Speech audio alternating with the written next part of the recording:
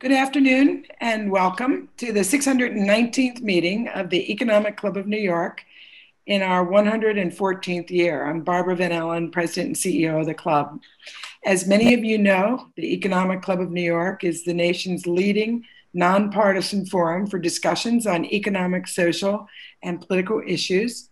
Our mission, we feel, is as important today as ever as we continue to bring people together as a catalyst for conversation and innovation. A special welcome to members of the ECNY 2021 class of fellows, a select group of very diverse, rising, next-gen business thought leaders, and welcome also to the graduate students from Fordham University and Columbia University that are joining us today. It is a pleasure for me now to welcome our special guest, Floyd Abrams, Senior Counsel, Cahill, Gordon and Reindel, LLP Litigation Practice Group. Floyd has a national trial and appellate practice and extensive experience in high visibility matters, often involving the First Amendment, securities litigation, intellectual property, public policy, and regulatory issues. He has argued frequently in the Supreme Court in cases raising important issues as diverse as the scope of the First Amendment, the interpretation of ERISA, the nature of broadcast regulation, the impact of copyright law, and the continuing viability of the Miranda Rule. Most recently, Floyd prevailed in his argument before the Supreme Court on behalf of Senator Mitch McConnell as amicus curiae, defending the rights of corporations and unions to speak publicly about politics and elections in Citizens United and Federal Election versus Federal Election Commission.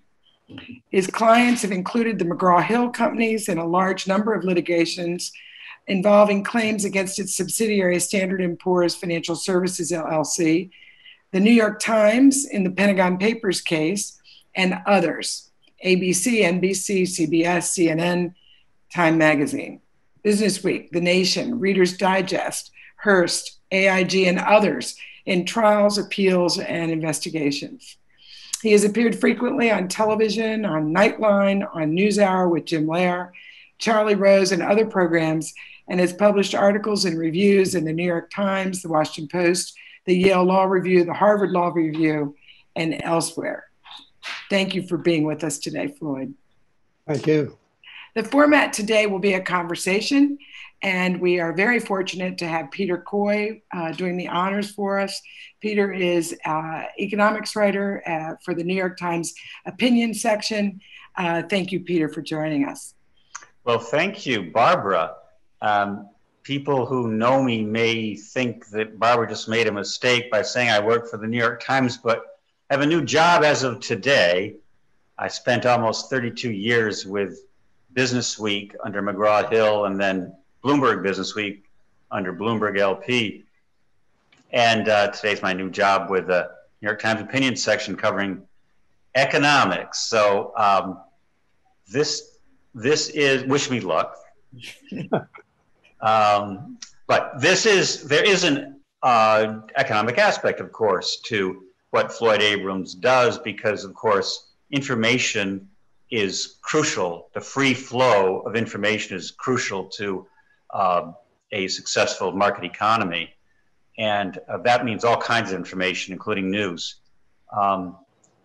It so happens that I'm now working for the New York Times, which Floyd Abrams has represented in several important cases, including one we'll be talking about, which of course is the Pentagon Papers case, which was decided 50 years and 1 month ago. And of course I worked for Business Week when Floyd Abrams was counsel for them as well. So Floyd, thank you very much for joining us today. And I want to start out with a case that you were not involved in, but I want to start in going with chronological order back to 1964, which was New York Times versus Sullivan, a crucial case that established the standard for actual malice for First Amendment cases. And that standard is now under threat. Two justices of the Supreme Court, Clarence Thomas and Neil Gorsuch, have called for a review of that case, whether it should be overturned by the High Court. Can you talk about the importance of that 1964 decision and how you feel about the idea that it might be overturned? That decision was really one of the most important First Amendment rooted decisions in our history. It arose at the time when the New York Times and other, call them national publications, were really at risk of not being able to cover the civil rights revolution in the South because they were sued and sued again in front of Southern white angry jurors who imposed very high judgments against them. And I mean really the national press at that time. And so when the case came up, and it happened to be about an advertisement in the Times about the jailing of Martin Luther King and his treatment in prison. And the Times was sued because of the ad by the sheriff of Birmingham in Alabama. And there was a large judgment against the Times.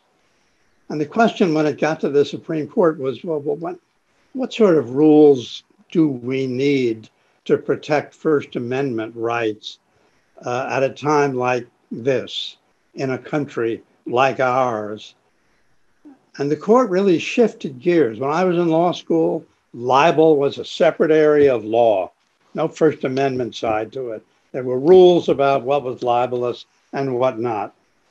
And there were times against Sullivan, the court, in a sense, took a deep breath and said, look, in order to assure that there can be free writing about controversial issues, controversial people and the like, we need more than just to say, is it true or is it false? In part because we really just can't trust juries, at least then, to make those decisions.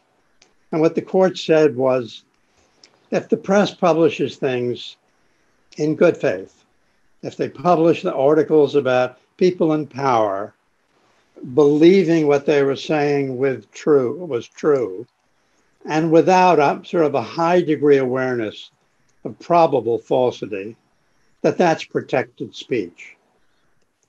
That was 1964. That has been the law since then. It's been expanded beyond public officials, like the sheriff in Birmingham, to prominent public people.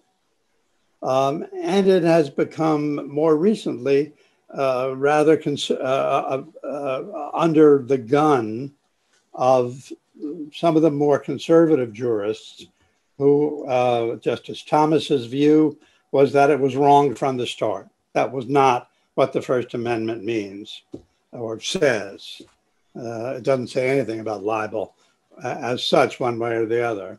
And Justice Gorsuch wrote an opinion just a few weeks ago, joining Justice Thomas in saying that the opinion should be reconsidered in light of a variety of new factors, so the enormity of Facebook, social media, and the like, the impact on American society.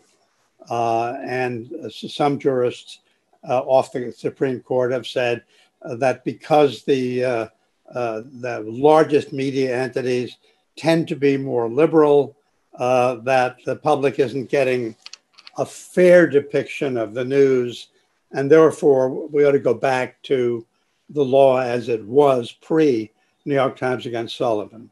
Final thought, this is a case which has been cited around the world as the quintessential American and uniquely American First Amendment decision.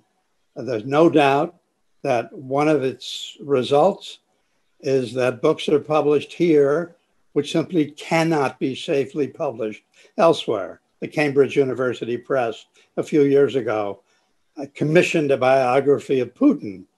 And when they finally got it, they said, we're sorry, we can't publish it. We believe it. We can't publish it in England because he could sue us here. And we don't have enough basis to be sure we would win. I think the book was published here, and of course, there was no lawsuits. So we have fewer litigation now because of that. Indeed, that's one of the things Justice Gorsuch mentioned in his opinion. He was saying there are so few libel cases now that is a reason, or at least a cause for suspicion, that the court had gone too far in protecting the press or writers or publishers. Okay, you know, obviously I tend to be sympathetic at this point of view as a journalist, but I feel an obligation to push back a little bit on this and question the decision and your advocacy of it.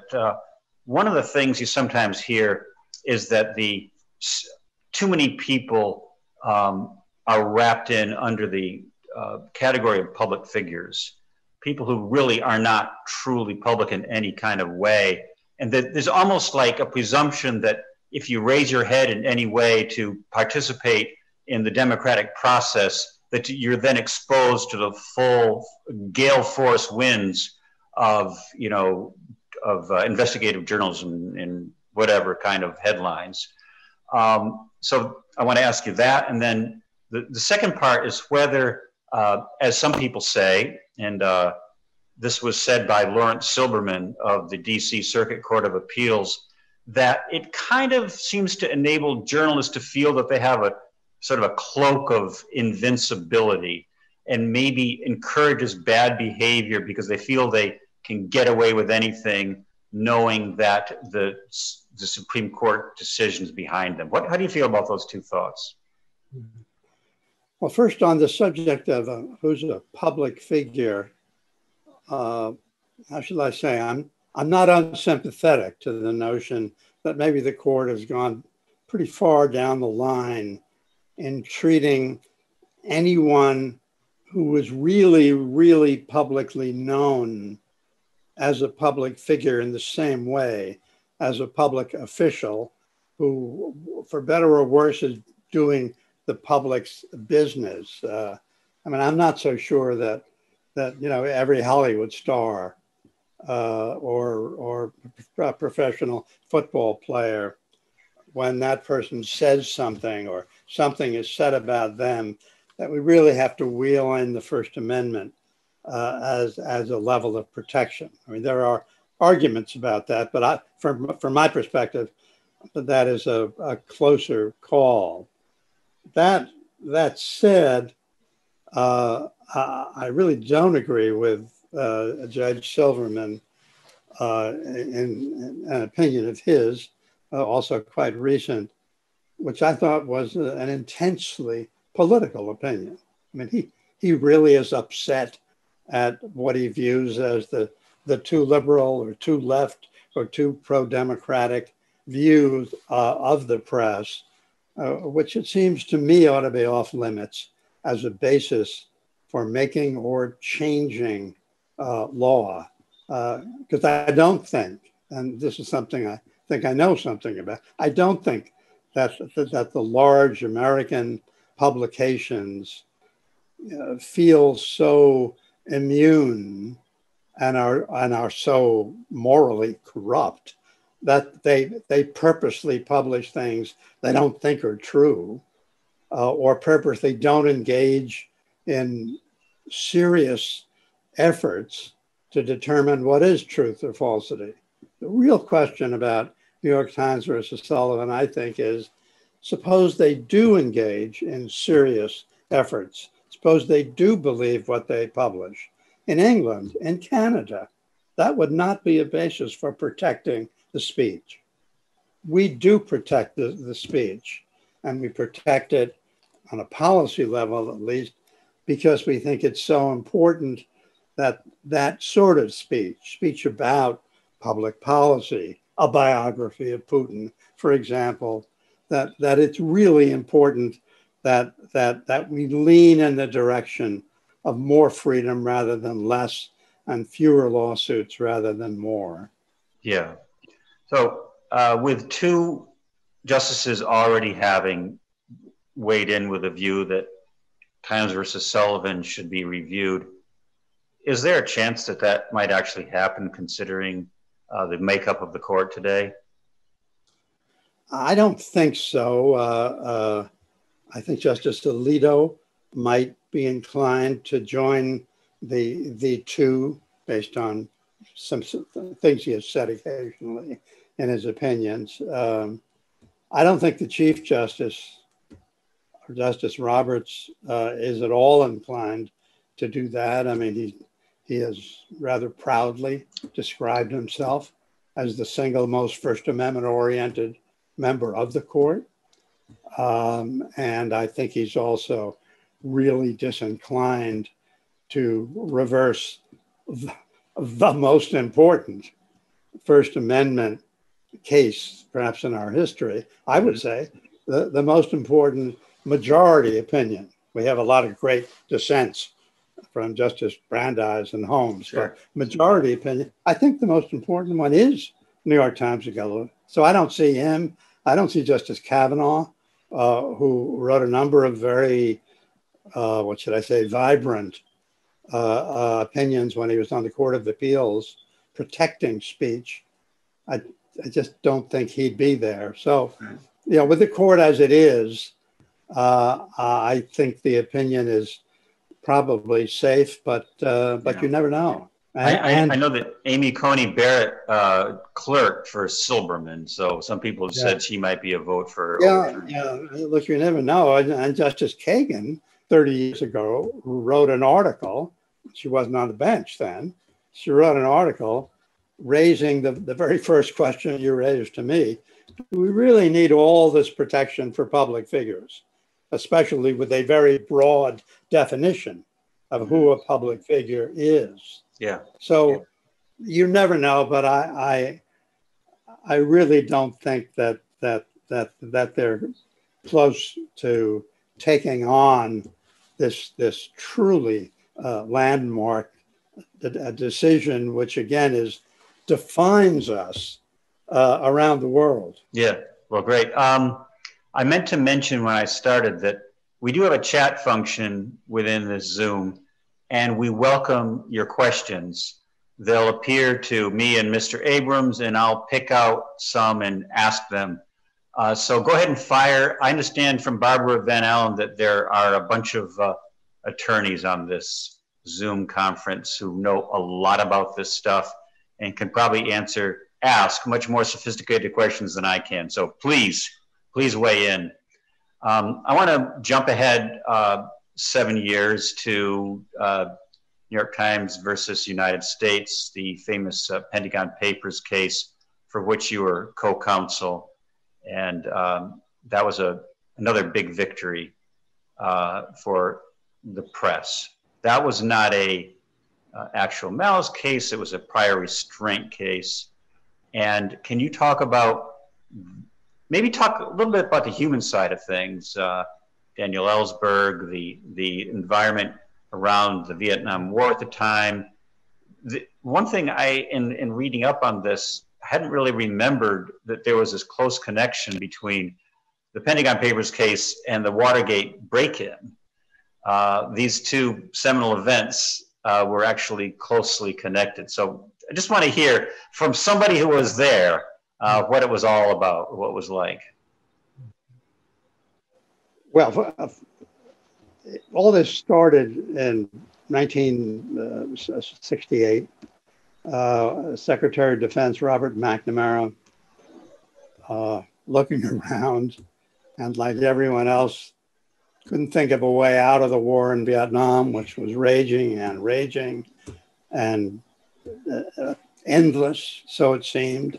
No way to win unless we were to do things that we were never prepared to do. We're not going to drop an atomic bomb in Vietnam or something like that. A lot of American soldiers getting killed every day.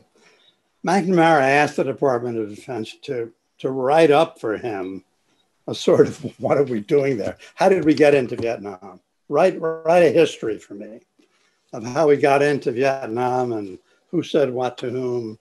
And so they wrote a historical study, starting with World War II and the French in Indochina? And did we start to help them a little bit back as far as that? And going up until 1968, when the study was completed. It was based entirely on Defense Department documents, many of them classified at the highest level, top secret. As a result, when the report was finished, given the way the classification system works, every page had on it stamped top secret, sensitive. There were 17 volumes and more, 7,000 pages, of which 3,000 were text. And every text page had top secret stamped on it. Daniel Ellsberg had been a Marine in Vietnam, an intellectual who had been in favor of the war and came to view it as not just a mistake, but a war crime. He had been involved, he was involved in drafting a section or two of the Pentagon Papers.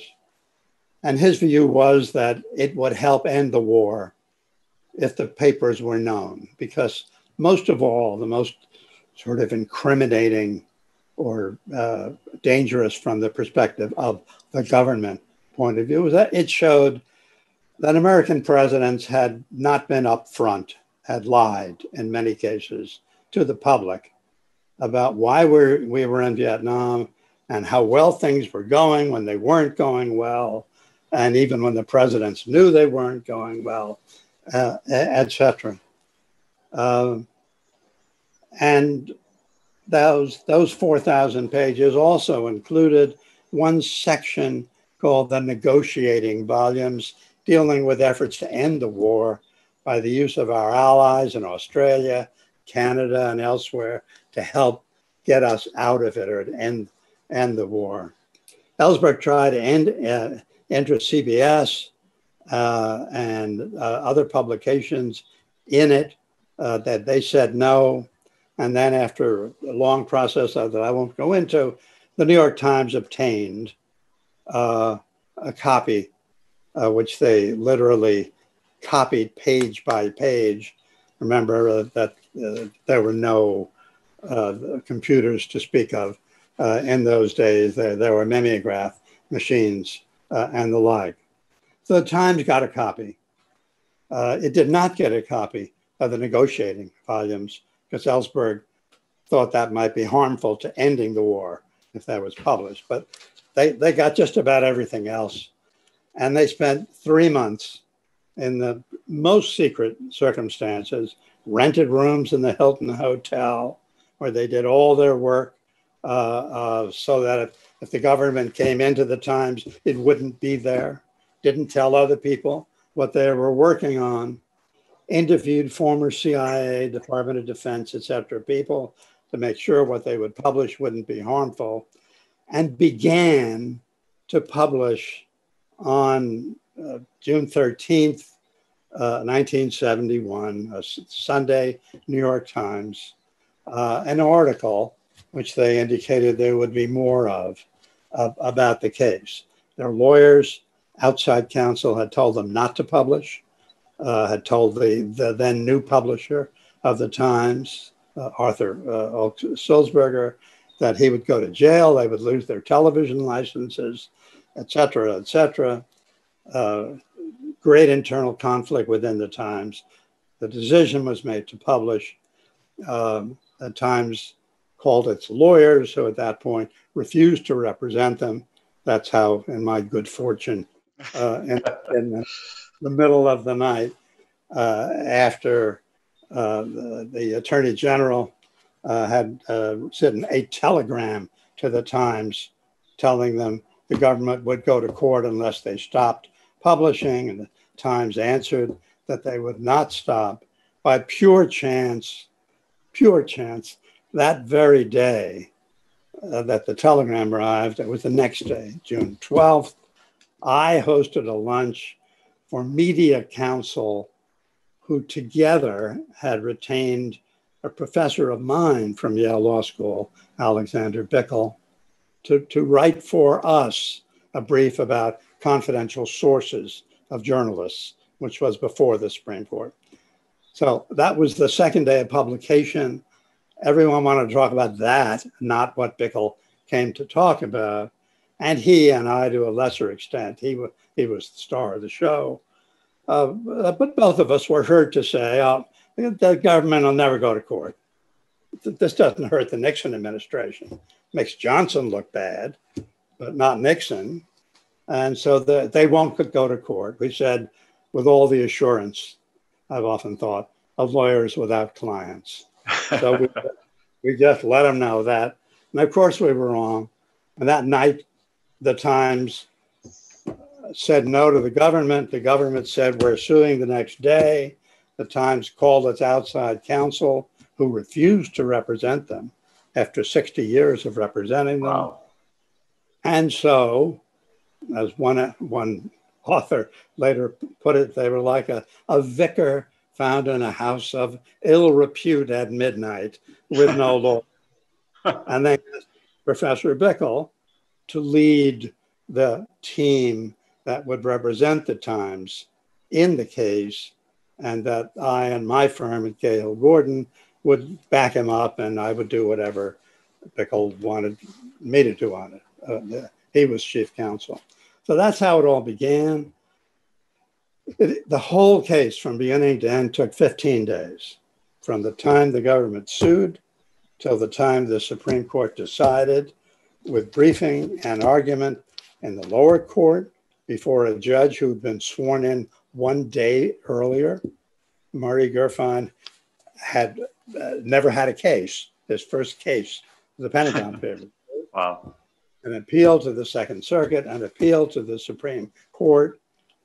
Judge Gerfine had entered an order barring the Times from publishing. That's when the Washington Post obtained its copies of the papers from Ellsberg. And so the cases went up together to the Supreme Court. And by a 6-3 vote, the Supreme Court said the near ban on prior restraints, court orders barring in advance what the press could print, was so great that, except in the most extraordinary case, the government would not be able to meet its burden of showing that it needed the prior restraint that badly. Yeah. And 6 judges signed on to that. 3 dissented. I would say the critical moment in the case was when Bickel was asked by Justice Stewart, suppose when we read the Pentagon Papers, we decide that 100 young American men will die as a result of publication, men who had the bad luck to have high draft numbers in those days.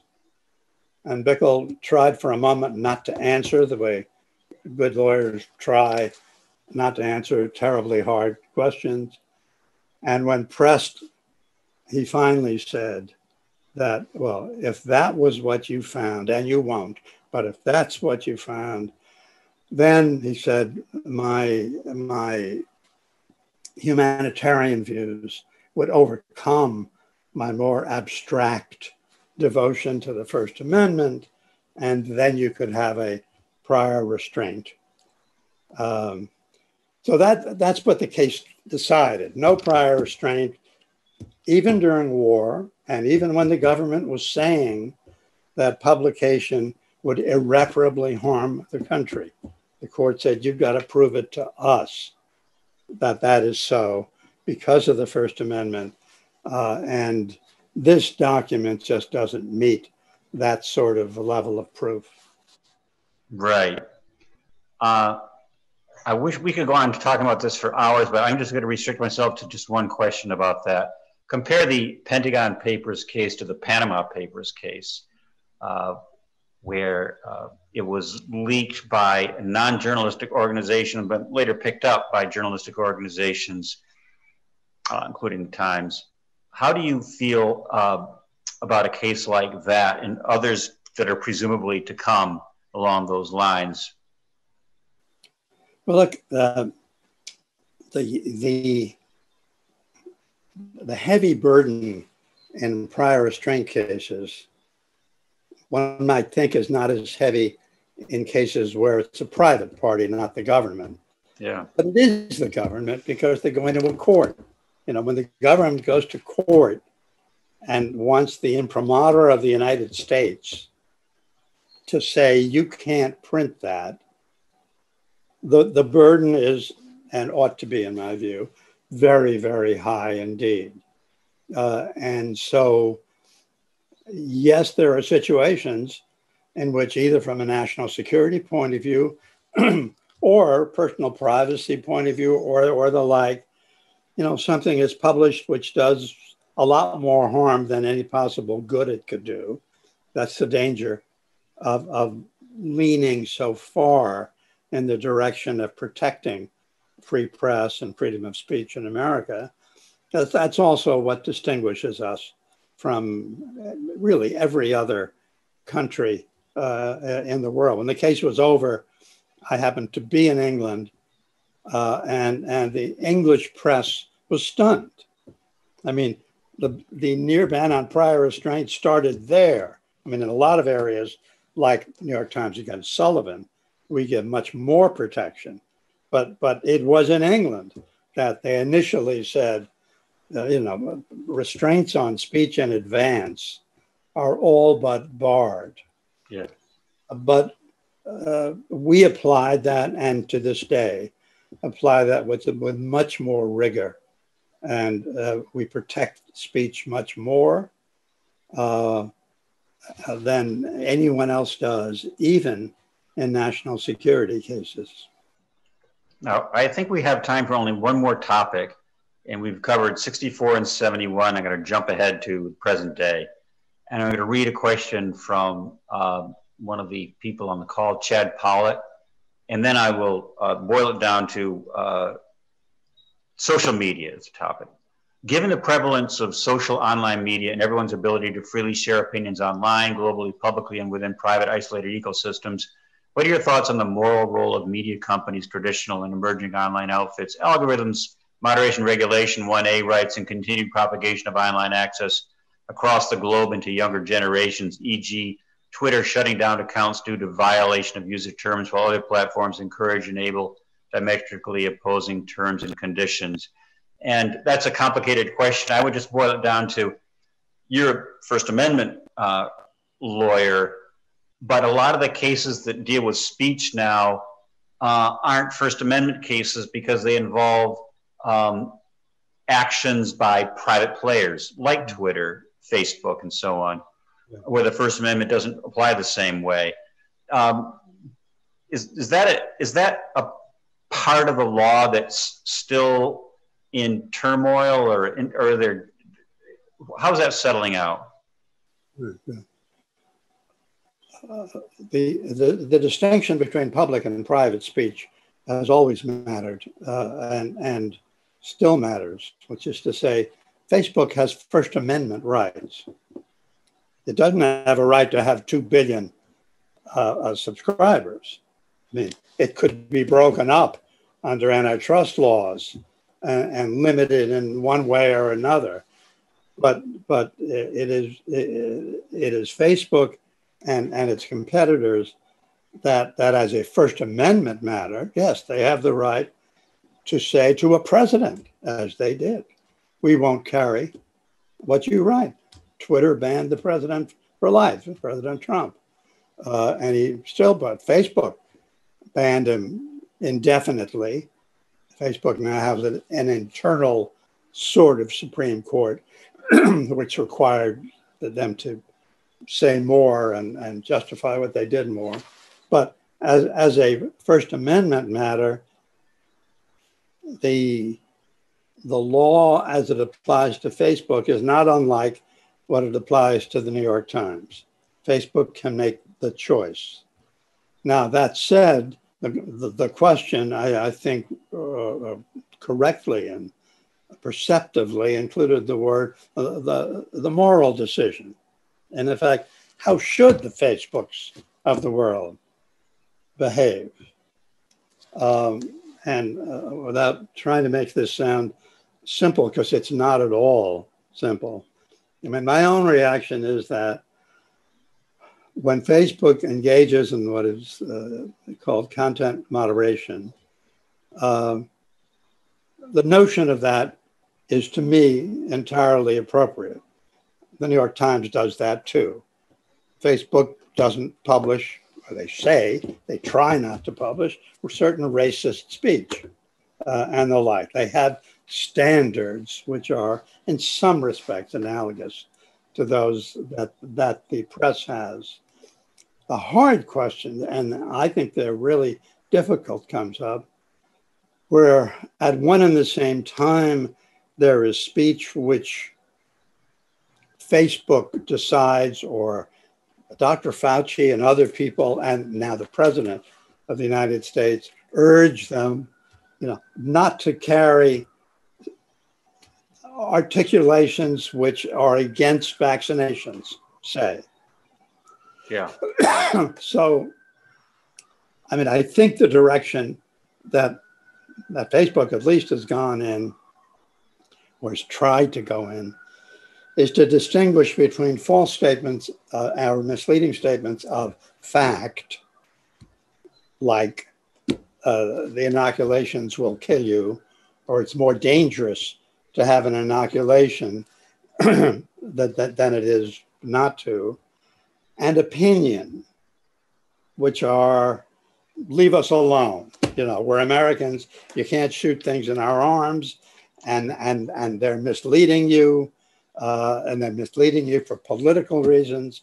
I mean, the more political the speech is, the more the Facebooks should try hardest not to get involved in a level of corporate censorship. But not, by the way, not because they're not allowed to, but because you just don't think, right, it's more of a moral issue? Well, it in light of their power now, I mean, there's no more source of information in the world today than Facebook. Sure.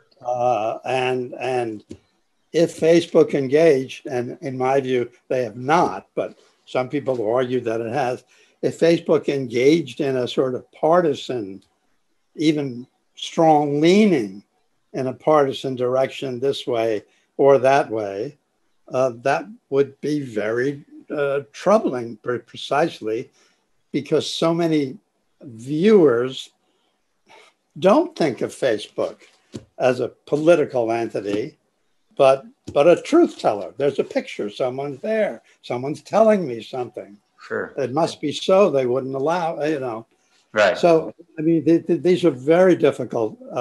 This is a very difficult area. I mean, and there's no area more difficult than public health.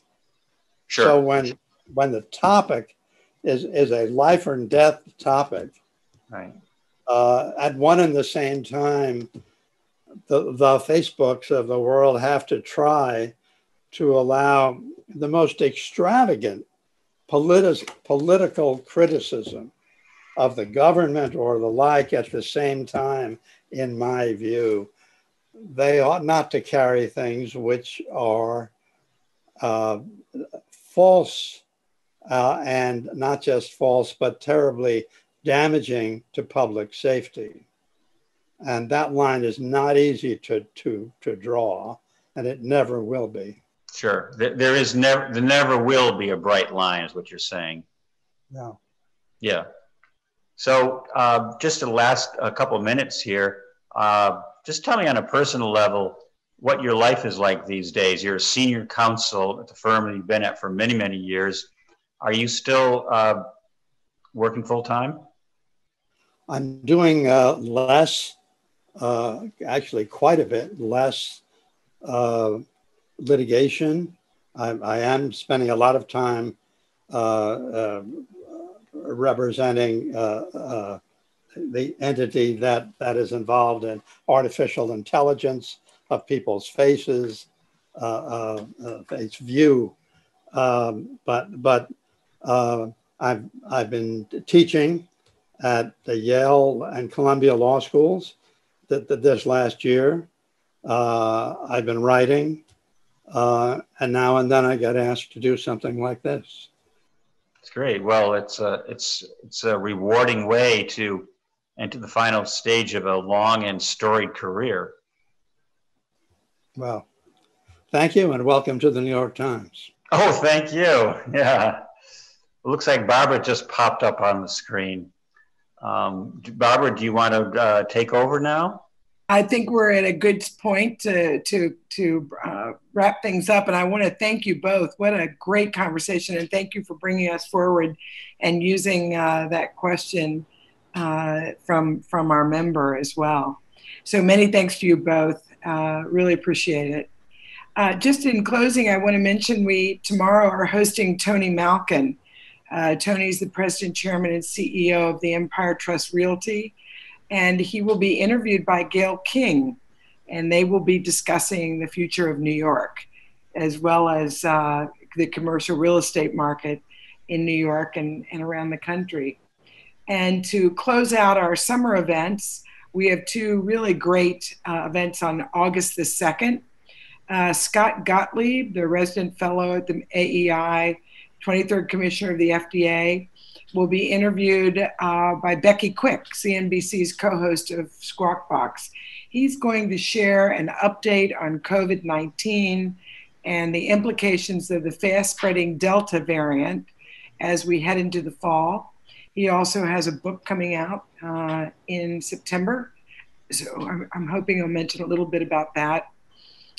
Later that same day, we're going to host Steve Cadigan, who is the founder of Cadigan Talent Ventures, and he'll be talking about his new book, Workquake, which is all about motivating and returning workforces in our new normal. Additionally, we are pleased to say that we've started confirming a number of events for the fall. Just the first couple, Hans Vestberg, who's chairman and CEO of Verizon, September 13th, he will speak on the future of telecommunications. And that'll be followed a couple weeks later, September 27th, by John Williams, who is our chairman, of course, of the Economic Club, but also president and CEO of the Federal Reserve Bank of New York. And he will be giving an outlook on the US economy. So I would also just be sure I take a moment to recognize those of our 337 members of the Centennial Society that have joined us today, as their contributions continue to be the financial backbone of support for the club and help us, enable us actually to offer this programming. So thank you again, and everyone, please stay healthy and safe.